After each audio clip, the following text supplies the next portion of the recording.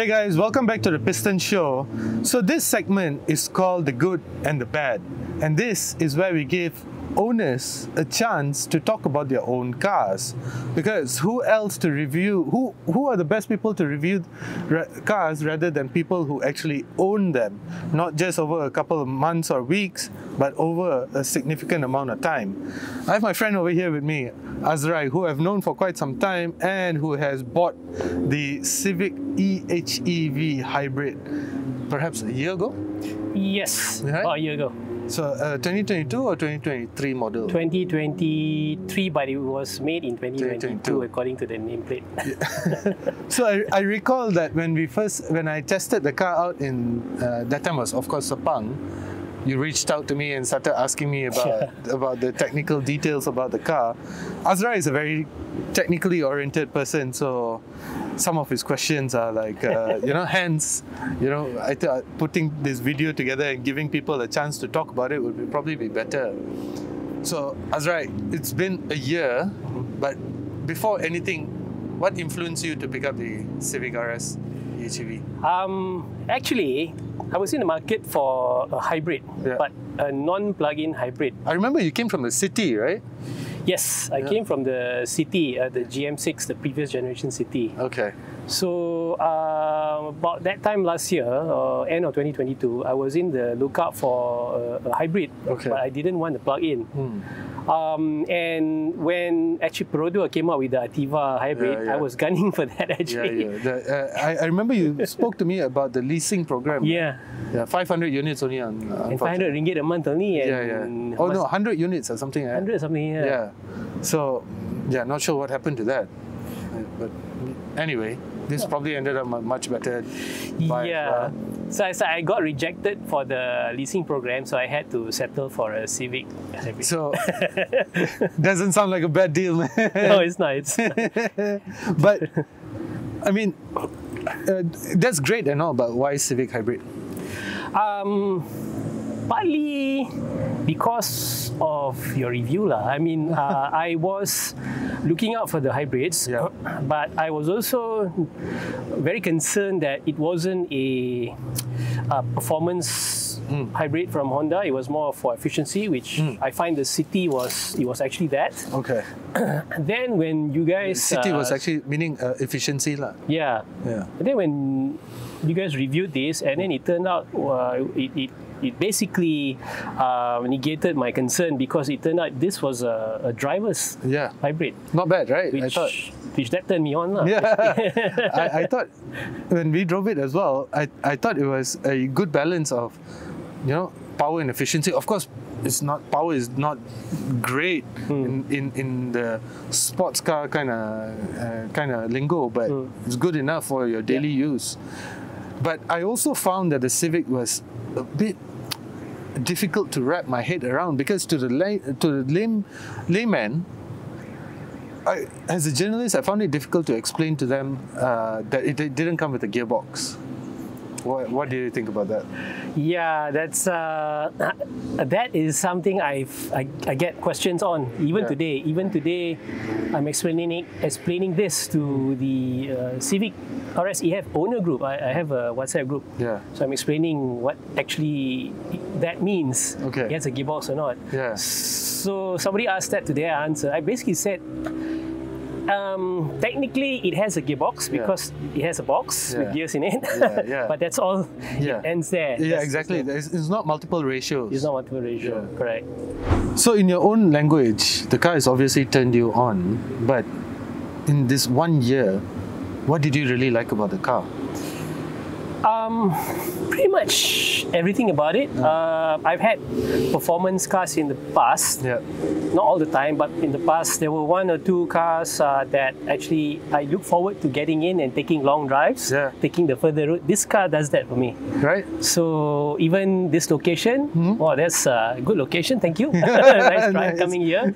So it does that for me. So I'm very satisfied, very satisfied. But what do you think about the seats?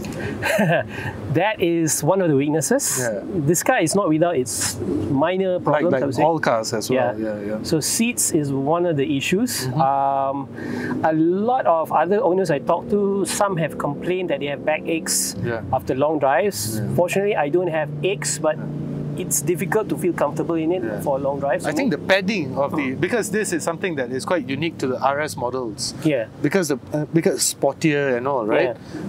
So it's not full leather. It's like I don't think it's fabric. It's like something else. It's like a suede, correct. suede thing with, mixed with leather. But the padding of it is actually thinner to give it that sports car kind of, the partial bucket seat kind of feel. But unfortunately, when you start driving it long distances, like what you say, you start feeling the pressure points on your body. Yes. So this is something I felt that the seats of the RS, even back then when I drove the car, I thought the padding of the seats could have been better. So having said that, I don't know if you drove the V-Spec. V-Spec is slightly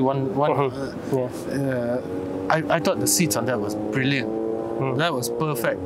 If this car had the seats of the V-Spec, I think it would just be... If Honda Malaysia introduced a non-RS version of the Civic Hybrid, complete with, let's call it a touring pack. Thicker seats, nice leather, maybe now they have Bose sound system with the CRV, plonk that in over here and create a touring version of a Civic Hybrid. If power got, efficiency got, nice leather interior, good sound system, you can call it a touring pack as well. So I in my personal opinion, I think that would just perfect the package. But besides the seats, what else about the interior? Besides the seats, interior, I have minor one. I wish this car had a sunglass holder in the center. Yeah, at the top, right? Yeah, because other markets have that. Yeah. Oh, for the Civic? Yeah, I noticed other markets have that. So, but this doesn't. So it's like a bit of annoyance. Yeah. I can't put my glasses. Yeah. I totally agree with that.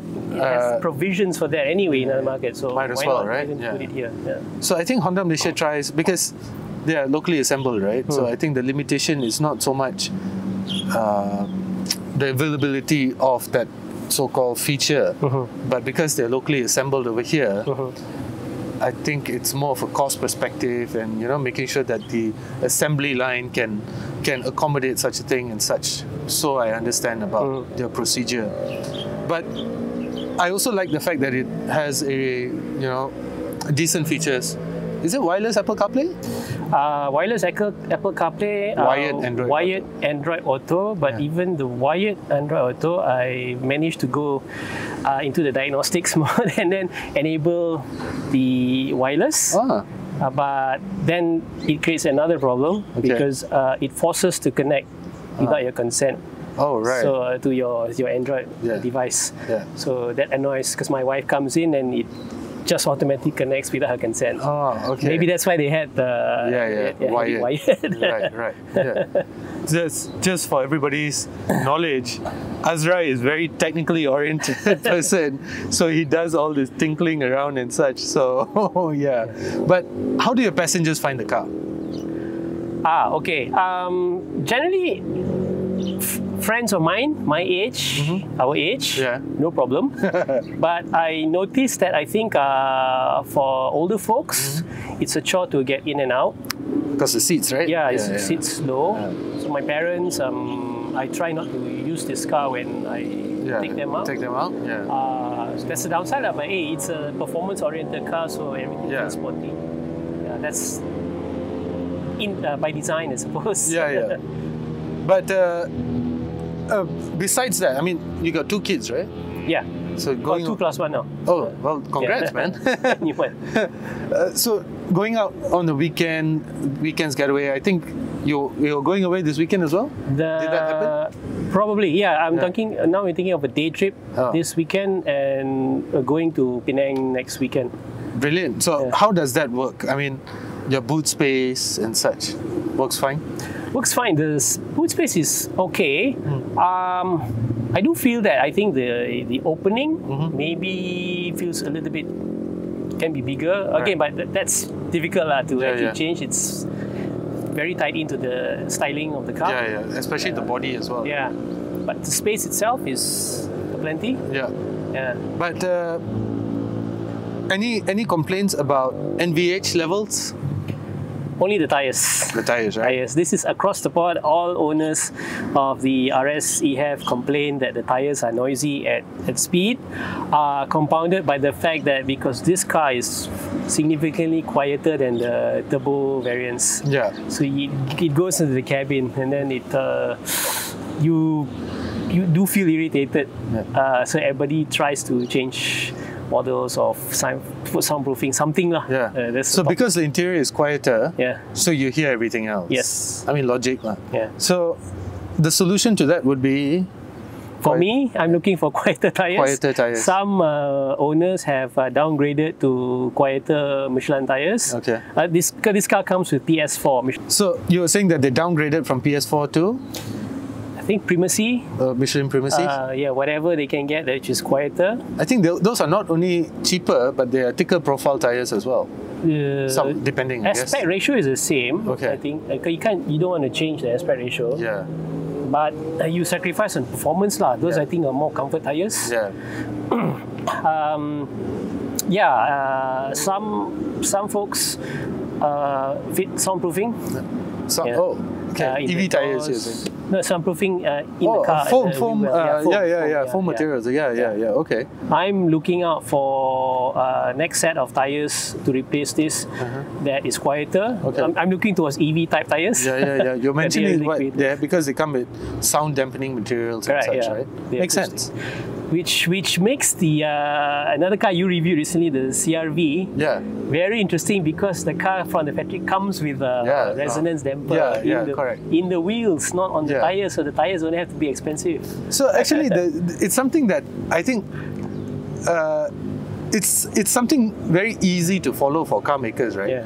Like even Lexus, they have hollow wheels. You know, because the reason why they're hollow is if they are solid, there's place for sound and vibrations to go up into the cabin. Yeah. But if they're hollow, they just die there. Yeah. So it's simple logic, right? Yeah. But I guess wheel resonators work in the same manner as well. Yeah. But back to the topic of what you like about this car, especially from a context of a family person going away on the weekends with the family and spending time on the highway. How's the efficiency of this car?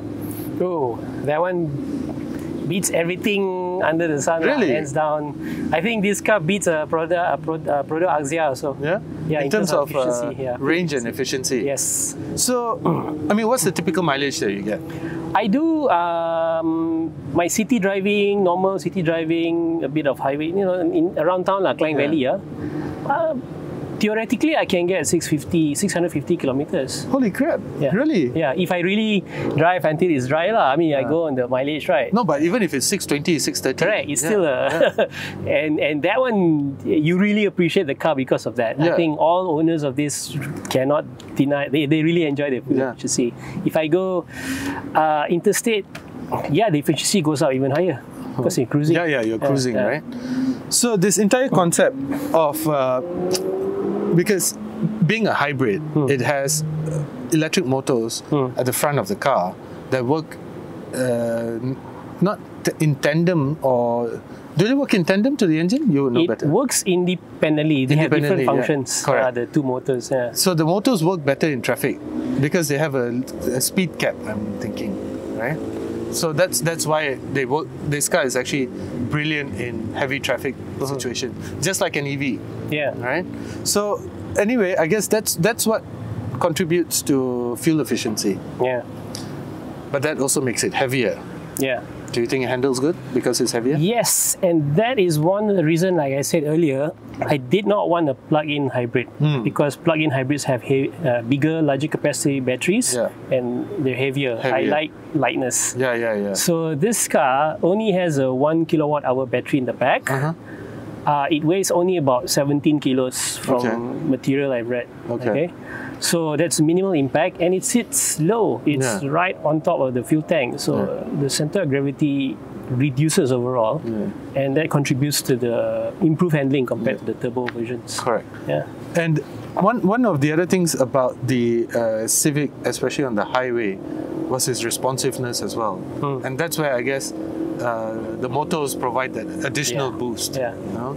So it's not only efficient, but it's also quite fun.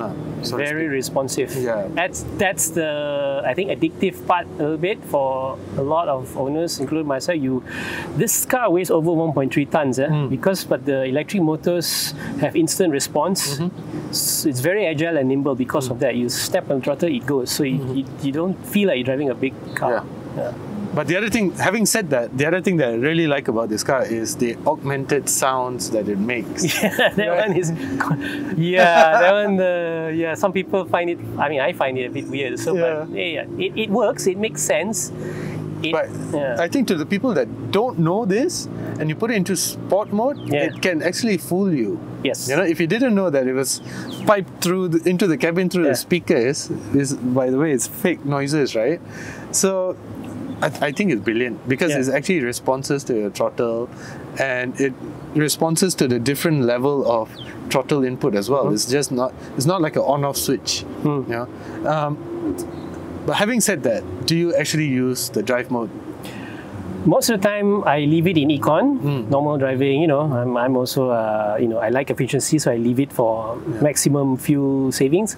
A bit more spirited, normal, but occasionally when I'm on windy roads and things, I put it in sport mode. And I agree. The augmented sound works. I think the engineers have done a brilliant job of trying to achieve what they're trying to do with it. They're basically trying to feel the senses of the driver.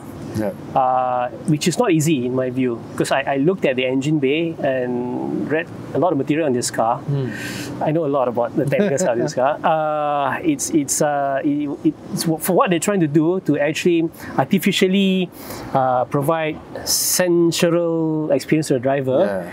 You have to actually hide some of the natural acoustics of the car, and then I noticed that's why this car has soundproofing on top of the engine.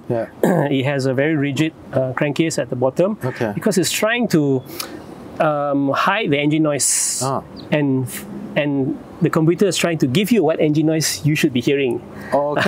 So just trying to isolate. Correct. So it has to isolate. So it's a lot. The engine powertrain is very quiet because of that. So, I mean, obviously the car is quite nice. It's nice to drive. It has good tech, and it's good for the family as well. But it can't all be, a bed of roses, right? So tell me stuff that you actually don't like about the car. Okay. There are a few things, but I also like to put that in context. I'm not your average driver, so to speak, because of my background, technical, This guy used to work with A1GP. Yes. Formula open seaters back in the day. Yeah, and I worked in Formula 1 also. But that's on the business side. I'm also a driver. I raced in Sepang. I've done rallying a long time ago, ages ago. So I've been properly trained how to drive. So different type of owner, but still. So I'm a bit demanding on the car, especially if it tries to be performance oriented. I feel that overall this car is okay lah. It doesn't make me go wild like driving a Lotus or a Porsche, but it's good enough. And then there are these niggles lah, which for normal comfort driving it is annoying. Number one, the tires. I don't know. I just feel that the tires are noisy, but I'm always wondering how come the engineers didn't pick up on that. It is very intrusive. It is very intrusive at speed. Right? At what speeds actually? Highway speeds. Highway 110, 100. When you're cruising speeds lah. So if somebody were to would be interested in buying this car, that is something that you tell them to just be prepared for. And then be prepared to. But it's good that you think that there's a solution to it, like sound dampening. EV tires. The reason why EV tires as well, because EV tires they have sound dampening inside the tires, so it might be. So like, How come Honda engineers didn't put the resonant damper like they did in the CR-V? Maybe they didn't think about it back then, but that would help a lot. Correct. Yeah. And that might come in the facelift, you know? Honda Malaysia, if you're watching this. So anyway, then besides that? Besides that is steering feel. Again, okay, it's electric power steering. Yeah. It's not a bad one. It's not column mounted. It's pinion mounted. But that's also because you're more in tune to how the car feels. Correct. So to the regular guy in the street, it's good enough. Yeah, it's good enough. For me. And it actually responds to the drive mode selector as well. Like in sport, in sport it gets heavier. So I mean, it gets heavier. It doesn't get more, you know, communicative. So to speak, it's just heavier to make it feel like you're more in control of the car. But besides all of that, I mean, what else could you point out? I'm trying to think. The tires. No, but that's really good. You're thinking hard about. I knew there's something else, but it must have been the seats. Yeah. That's basically about it. I've been lucky with this car because you may have seen online also people complaining about problems with Civic. Yeah. The steering rack issue and things Gearbox. like that. Gearbox, no problem whatsoever. In fact, this gearbox is going to be far more reliable than the normal variant because it has no transmission. Right. You just have a simple reduction gear. It should last forever. Correct. So that's one thing that I think, because if you follow the online communities, you know, every time we publish a video about Honda, there's always going to be some fella that will comment about gearbox. So the solution to that would be to buy a Civic hybrid. RSEF hybrid. No gearbox problem, no CVT. Correct. There's no CVT. People get confused with your question that it's eCVT. It's just to me a misnomer, a moniker. So actually, to the layman, how would you explain it? It's just a normal gears inside that doesn't change. Just have one fixed ratio, cannot change. That's all. It's just a power sent directly to the wheels, lah. Yeah, well, in one of the modes, lah. Yeah. Because it has 3 operating modes. So correct. One of the cruising modes, it power sends directly to the wheels. Yeah. I mean, I think you're completely smitten with your car. Yeah, I enjoy it. I mean, like I said, this car is one of those that you look out and then you try, you can take a longer route, the heads off, and it doesn't meet my typical high standards. Also, it's enjoyable to drive. If I'm a bit more demanding in the sense that I like my front wheel to my front end to turn in well. You know, this car does understeer. So the feel in the front after you take corners hard like Karat, you can feel that it doesn't communicate that well. But that is by design, I think, to be safe. Better an understeering car than an oversteering car for a normal driver. So I have some ideas. I want to tweak that. I like the rear to step out a little bit more. It does have what they call agile handling assist, blah blah blah, and I do feel it. Sometimes the rear does slide a little bit. I think it's the brakes working. So overall, I was looking at the Mazda 3 actually also. That wasn't a hybrid. This overall car, this is sort of fun. I enjoy this fun experience. But from an owner's perspective, ownership perspective, right? I mean, it's been a year. How's it like going to the showroom, the service center, maintaining the car? How's that coming for you? Fortunate, it's all been good, but I'm also not a first Honda owner, so I already know what to avoid. So even before when buying the car, I'm very particular about the sales agent. If I don't like his demeanor or his friendliness, then I won't buy from him. I'm known to even go out of my way in the other state to if I find a good one. So where do you go now? Where do you go now? KZN.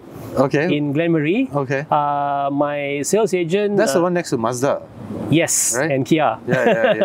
And until today, I keep in touch with him. There's a sales guy, the really tall guy that he races as well.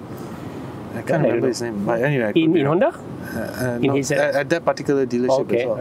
I've forgotten his name. And he asked me, how to explain about the EHAV variants, the city and this. Correct. Because I guess when you are being trained for it, it can get a little bit technical. And when you're selling cars, you want to dumb it down as much as possible. You know? And yet still sound a bit smart. Like you can't just say, oh, tada gearbox.